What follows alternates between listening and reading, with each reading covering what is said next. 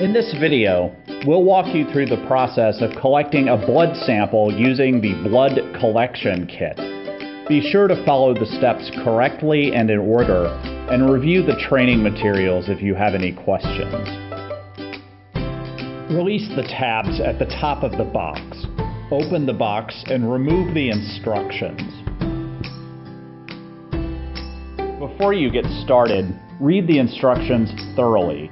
This is important to ensure your safety and avoid any missteps. Make sure you understand the process before you go any further.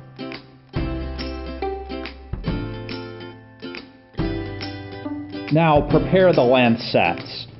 Twist off the tab to break the seal and place the lancets close to you.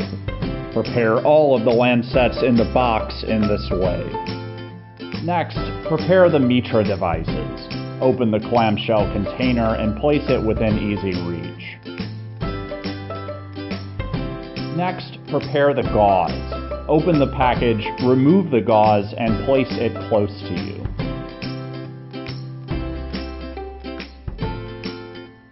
Next, make sure the bandage is ready for use. Remove one end of the paper backing and place the bandage close to you.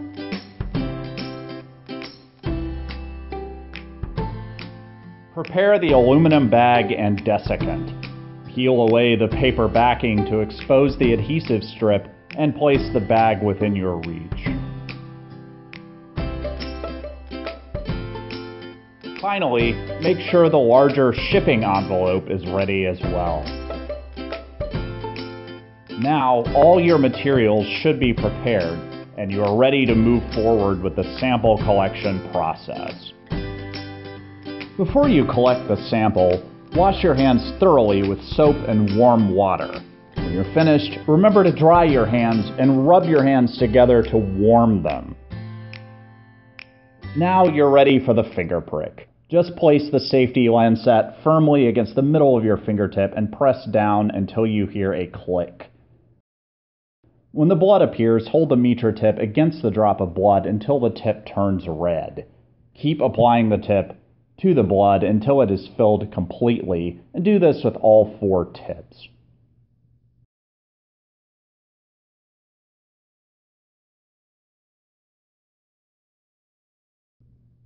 Use the gauze to wipe away any excess blood. Then apply the bandage to protect yourself and stop the bleeding.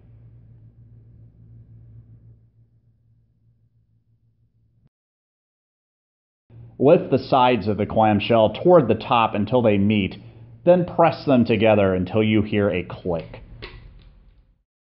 Now immediately place the clamshell in the aluminum bag with the desiccant. Use the zipper top closure to seal the bag. Make sure the bag is sealed airtight. Place the aluminum container in the shipping envelope. Make sure you post the envelope the same day for best results. And it's that easy. Review the instructions before you begin to make sure you understand all the steps, and thank you for using the blood collection kit.